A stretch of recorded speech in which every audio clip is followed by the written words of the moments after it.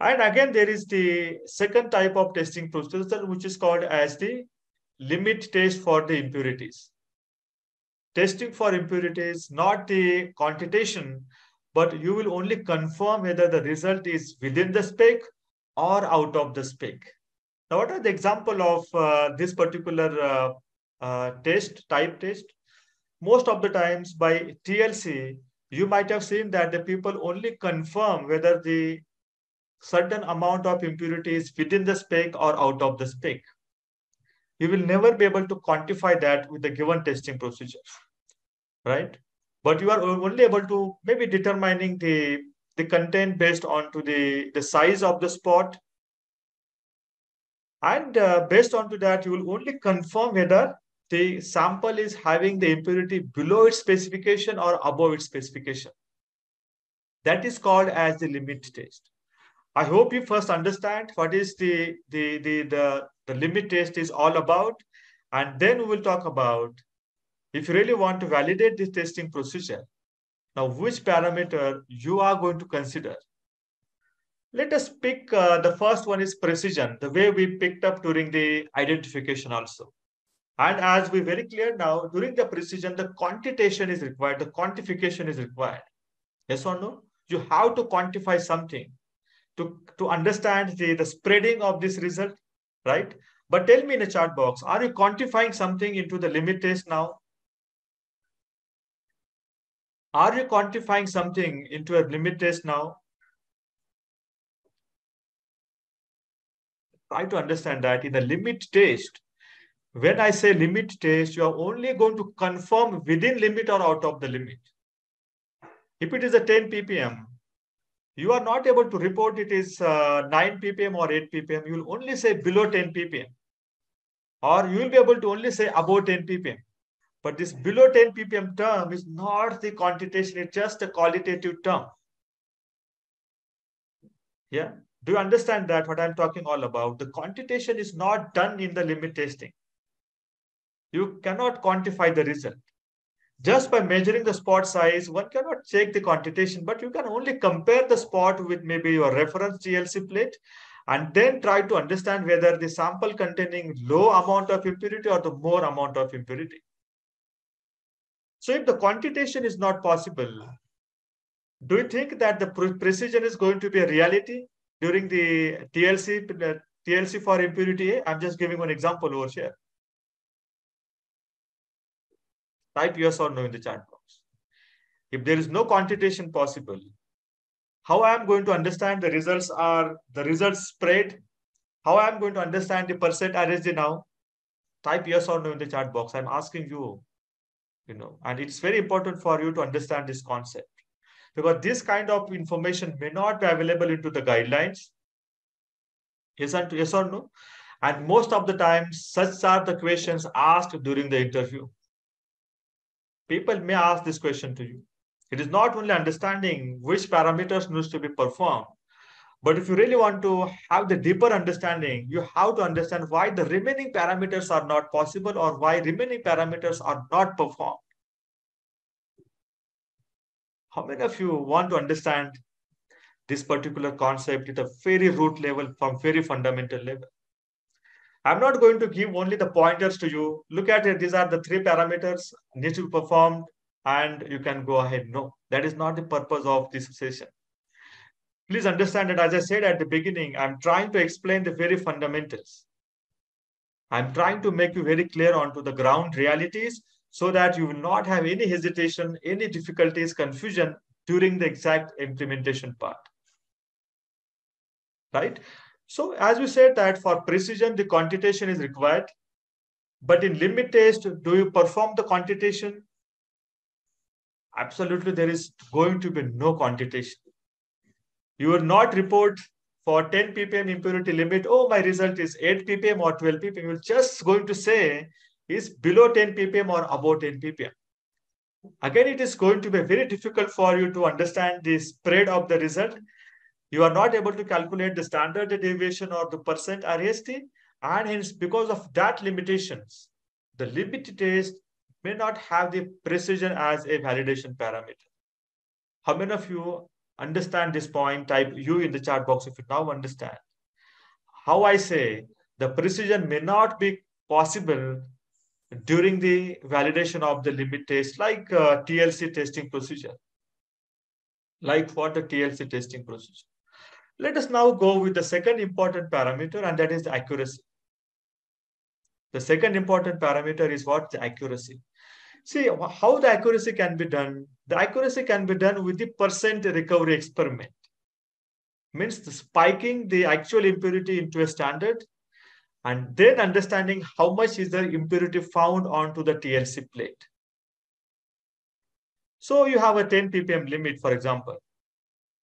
Right, Navin, you have a 10 ppm impurity limit. And you have spiked 10 ppm impurity onto the TLC plate along with a placebo. And now Navin is running the TLC plate. So Navin knows one value. Navin knows the true value, or which is called as the value added during the experiment.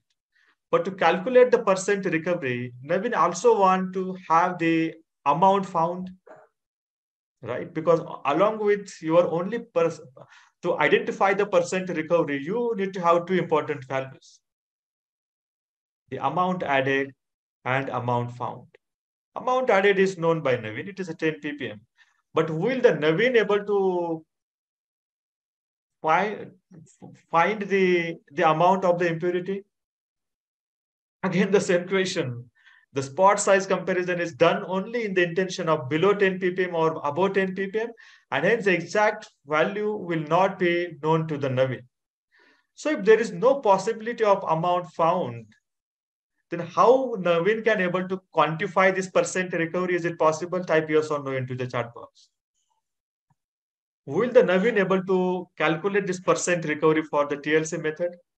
He has spiked 10 ppm. He knows the added value, but he is unable to quantify the amount found or amount found value. And hence, because of that, can I conclude now the percent recovery or accuracy or the trueness of the testing procedure, at least for the limit test, is not going to be a possibility? Type yes or no in the chat box.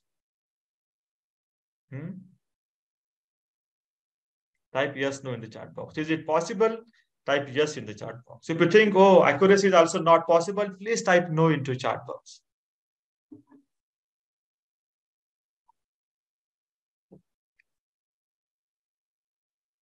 So by the design of the testing procedure, now we rolled out two very critical parameters for the limit testing also. The first one, we said precision is not possible. The second one, we said the accuracy is not possible. Let us now try to understand the possibility of a linearity.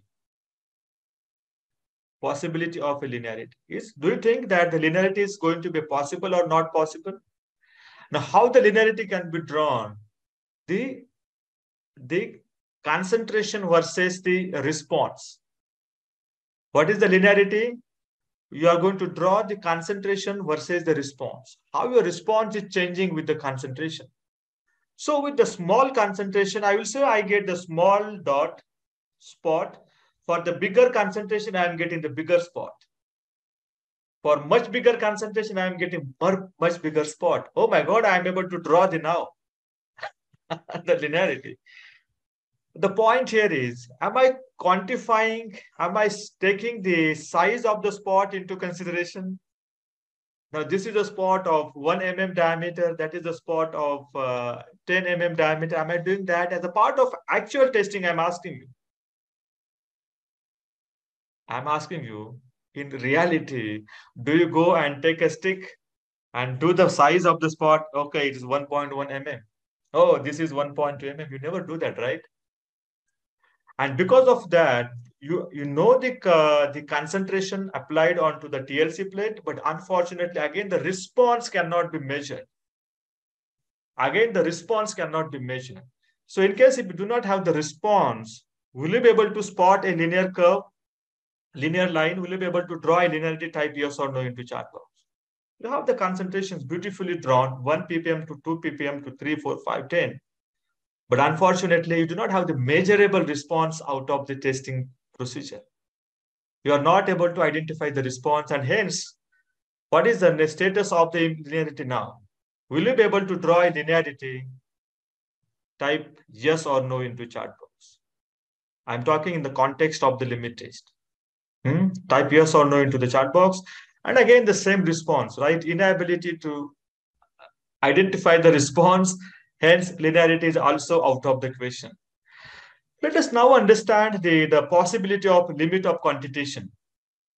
Let us now understand the possibility of limit of quantitation. So what do we do as a limit of quantitation? You identify the concentration which is having the adequate precision and the accuracy, which can be measured with the adequate precision and the accuracy. So at the very 2 points, I said that the precision is not possible, the accuracy is not possible. Do you think that the LOQ is also going to be not possibility? I'm asking you, is it possible to conduct LOQ during the limit test? Type yes or no in the chat box. Is it possible to evaluate the limit of quantitation for the limit testing? That is the question to you. So it is again not going to be a possibility because LOQ comes with the precision. And again, we said at the very first point, precision is not a possibility, right? So if you say LOQ is possible, then again you are contradicting your first 2 important statements. So again, look at here now. The LOQ is also not going to be a possibility because we are not able to evaluate the accuracy and the precision. I hope you are clear until this point. Please type C for clear into chat box. I'm trying to explain very layer by layer. Maybe I'm a little slow today, but my intention is what you have to understand the logic behind these decisions. It is not only what is written into the guideline, but what is the reason that the guideline is not proposing some parameters has to be understood very well. How many of you are finding the discussion truly valuable? Type V for value into chat box. Do you value this discussion? Please type V for value into chat box. I'm trying to bring that experience, whatever I little have about the validation, so that the people who are attending the session today get some valuable information and insights. Thank you so much. I really appreciate your response. So let us try to understand the possibility of limit of detection now. Let us try to understand the possibility of limit of detection as a validation parameter for the limit test like TLC. Just imagine you are drawing a TLC. So as I said earlier, we have a limit of 10 ppm. What is the limit of 10 ppm now? So sorry, the limit of the impurity is the 10 ppm. And you want to understand, if I draw a TLC, let us say with 1 ppm concentration, do I get the spot noticed? You say, no, it is not possible. I run it and it is not been seen visually. Then you again run the TLC plate with 2 ppm. Again, you could not see the spot over there. Again, you develop the TLC plate with 3 ppm impurity A, and then you can see, oh, now I can see the spot on the TLC for the 3 ppm. Now I'm asking you, are you able to detect the response of the impurity A on the TLC? I'm asking you. Are you able to detect the response? Type yes or no in the chat box. I'm not asking about the quantification. Please understand that I'm only asking you, are you able to detect the response with respect to concentration? You said 1 ppm is not detected. You said 2 ppm is not detected. You said, oh, 3 ppm, I detected it. I'm asking you, what is the limit of detection for this particular method? Please type into chat box. What is the limit of detection for this particular method or experiment? Is it a 1 ppm, 2 ppm, or 3 ppm? Please type in the chat box. Wow, great. So you got the LOD value now. So my question to you back again, will you be able to at least perform the limit of detection parameter for the limit test like TLC? How many of you think it is possible? Type yes in the chat box. How many of you think no, it is not possible? Type no in the chat box. Right? So wow, great. So most of you have said yes, possible. Yes, yes, possible. And that's what at least we've got one parameter, that is limit of detection, right? For limit of detection for the limit test. Let us now understand the possibility of performing the specificity. What is the specificity means? There is no interference to this particular spot out of my sample matrix. So there is a placebo available, placebo in my hand. Will I be able to understand the interference from the sample matrix? Type yes or no in the chat box. I will just take the sample matrix, absence of impurity. Will I be able to understand whether there is a spot still coming out of the sample matrix? Type yes or no in the chat box. I'm asking you, can I able to conduct the selectivity or specificity for the limit test? How many of you think it is possible? I run the TLC plate, I dissolve or I take the sample matrix like placebo, and then I run this test TLC plate just like my sample. Now, what is expected result over here? I'm expecting that there should not be any spot at the same retardation factor. What do you call that? Retardation factor for TLC. And then I understand that, oh, yes, great. Now there is no interference coming out of the sample matrix. So we got the second parameter now. We got the second parameter, and that is the specificity or selectivity is also possible in case of the limit test parameter. How many of you are with me so far? Please type WM if you're with me so far. Are you with me?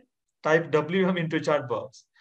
So now let us understand that we talked about there is no possibility of the precision, accuracy, linearity. And if you look at the guidelines, ICS, USP, and VISA, they also talked about these two parameters as a part of your limit test validation. The first one is specificity, and the second one is called as the detection limit. Now, this is the bare minimum requirement. You are expected to conduct the validation, at least with these two parameters. But beyond that, let us try to understand. And the way I explained you with the help of identification test that the precision is possible. Let us now try to correlate the situation. Can I able to perform the precision study for the limit test? And how this is possible? If I really want to perform the precision, I understand that the precision is not recommended by any of the regulators. But as I said in the first discussion about identification, to get the experience to the analyst, the first-hand experience to the analyst on the method performance, we have just made the 6 measurement. Can I get some value, some input as a confidence I'm asking you? If I consider measurement of the 6 samples during this limit test, I may not be able to quantify the result and calculate the RSD. I completely understand that. But what I can do extra is that, okay, now these are the 6 plates I have prepared myself, and I now know how this testing procedure is functioning and performing. The requirement can be as per the specification, and there is no necessity to calculate the standard deviation or the percent RSD. Can I put that the acceptance criteria just like the sample must be complying to the specification, shall be less than 10 ppm. And if I found that all the results are less than 10 ppm, I can say, great, I got the passing result, my specification is meeting, and I also got an additional experience of running this TLC plate practically. On top of that, you can also think of conducting the retardation factor. That is an additional information if you really want to capture. So you will have the ratio of this the solvent front versus solute front, how it calculated, and you will get the 6 values for this retardation factor, right? And then you can think about, okay, let me also try if Akshay does that. Does Akshay get a similar kind of result, just like, let us say, Ravindra has got now? And then this becomes the intermediate precision. So I will also consider the precision study for the limit testing also. In addition to the specificity, detection limit, it is always good to consider the precision study for the limit test.